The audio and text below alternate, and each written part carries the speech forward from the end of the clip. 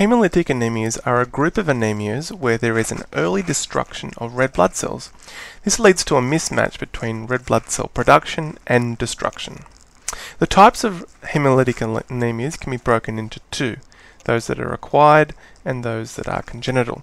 Firstly, acquired can be further subdivided into two: immune acquired, such as autoimmune, drug-induced immune, or transfusion immune, whilst the non-immune includes infections like malaria and bacterial infections or some traumas, whilst congenital disorders are intrinsic to the red blood cell itself, affecting its membrane, the enzymes, and the hemoglobin.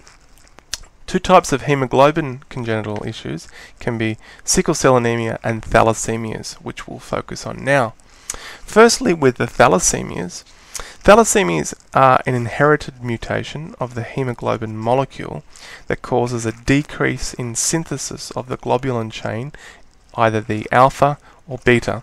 This causes an imbalance in the number of globulin chains in the red blood cell itself, which ultimately leads to the red blood cell destruction, thus hemolytic anemia.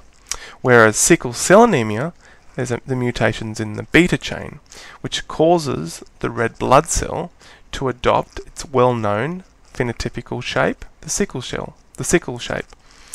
Now, moving to the clinical manifestations of these two. Firstly, the clinical manifestations of thalassemias can be broken into two: those that affect the erythropoiesis and those that affect the hemolytic side of things. Firstly, with erythropoiesis, it's really ineffective, which causes the red blood cells to become small, thus microcytic, and dull coloured, which is hyperchromic. Further, the ineffective erythropoiesis causes an increase in erythropoiesis, which can lead to bone deformities, thus to the face or skull, and an increase in likelihood of bone fractures. Though the effect in the hemolytic side of things causes an increase in amount of red blood cell destruction, most notably in the spleen and liver, causing those two organs to swell and releasing a lot of bilirubin into the blood that can cause further jaundice.